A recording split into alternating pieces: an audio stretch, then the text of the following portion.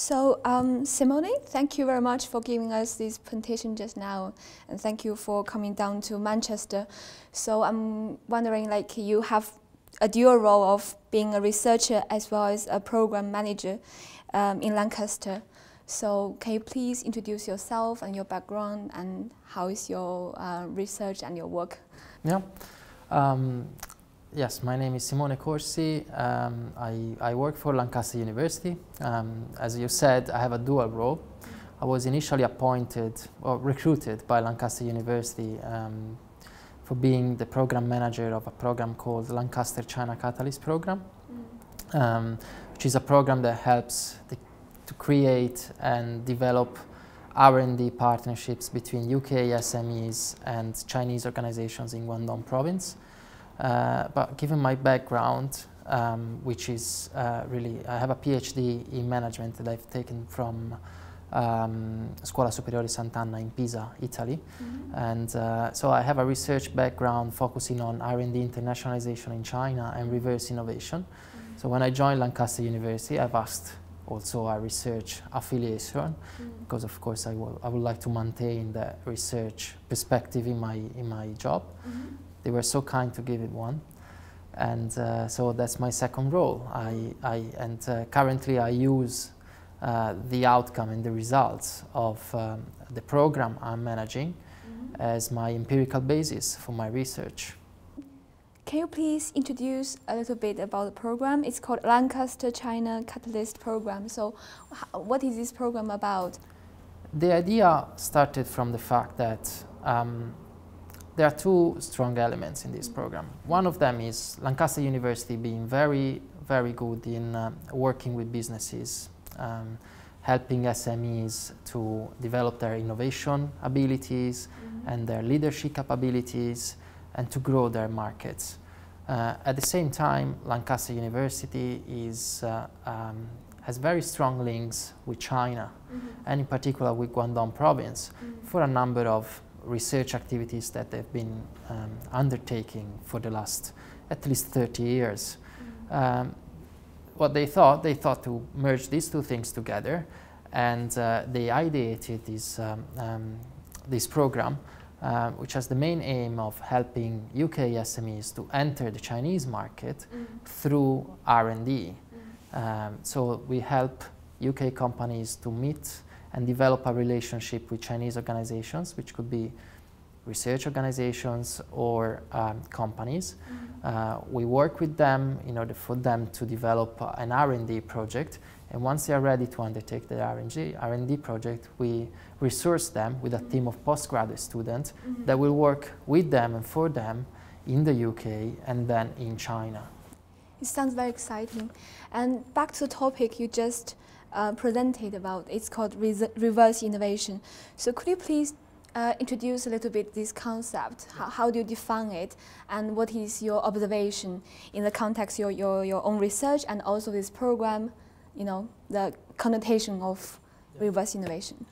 Well, reverse innovation is really a concept that sets itself against a very traditional idea of the international dimension of innovation.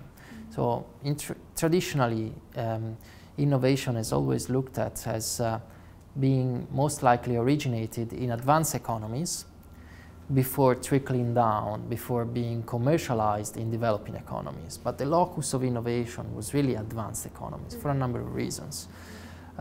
What we have seen for the last 10 years, it's been a growing trend of innovation being originated to some extent in developing economies before trickling up to advanced countries. So the idea of reverse innovation is really the sense of this reverse flow of innovation, not anymore solely from advanced to emerging economies, but now also the other way around, from emerging economies to advanced economies. That's what I looked at for my PhD. And in the context of the companies I'm working with right now, I'm seeing some of them working for the development of new products and services, which are not only for the Chinese market, co-developed with a Chinese organization for the Chinese market, but for the global markets. So clearly, they are looking at China not only as a market, but as a source of potential global innovation. Yeah. I'm wondering, what is your observation in terms of the factors determining the patterns of reverse innovation? Because you talk about quite a portfolio of different types. Yeah. Well, in the paper I just presented, it was a very specific paper focusing on host country factors. So foreign companies operating in China, what kind of factors are triggering reverse innovation processes for these companies.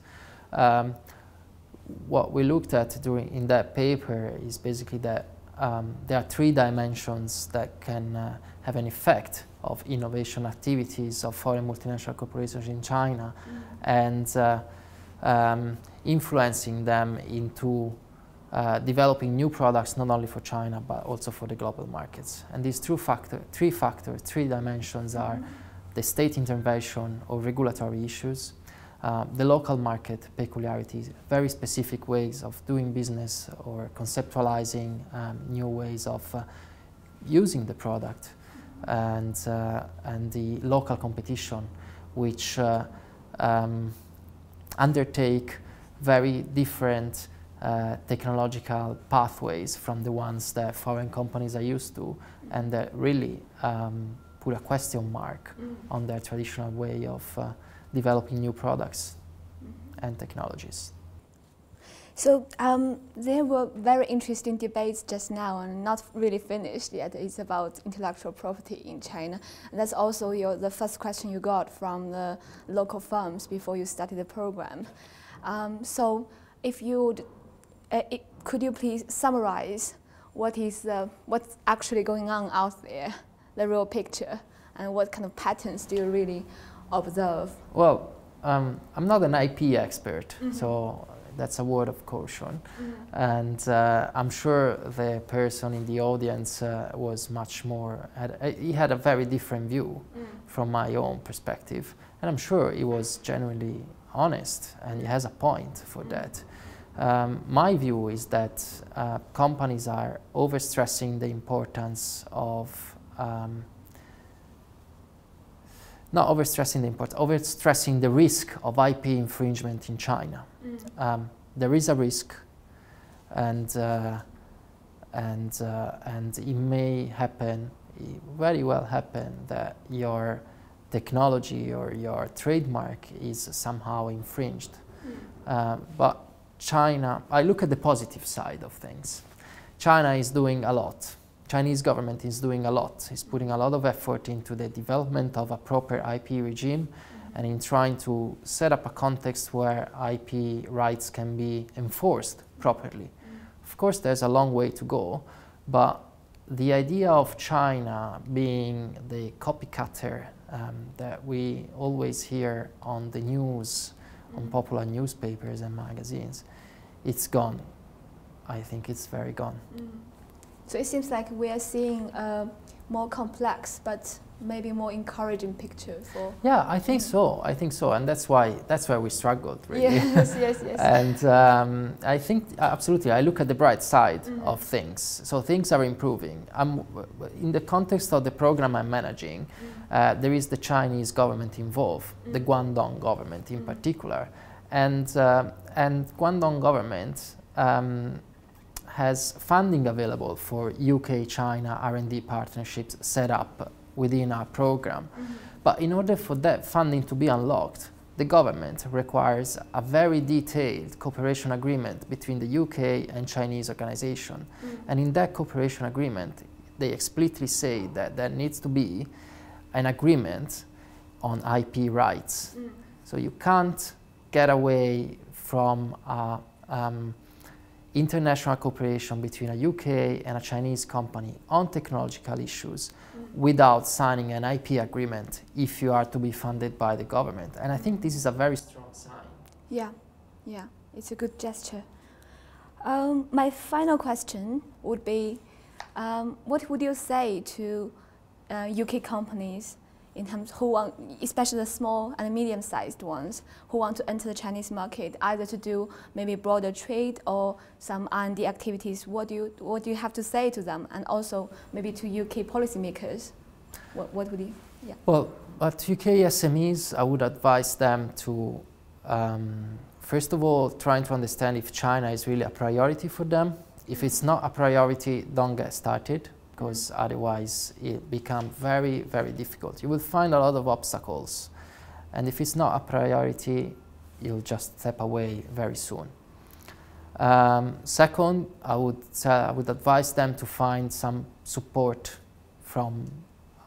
There is available support. There is a program, for example, that provides support to UK SMEs in order for them to be able to solve all the issues that they will find through their China-related initiative.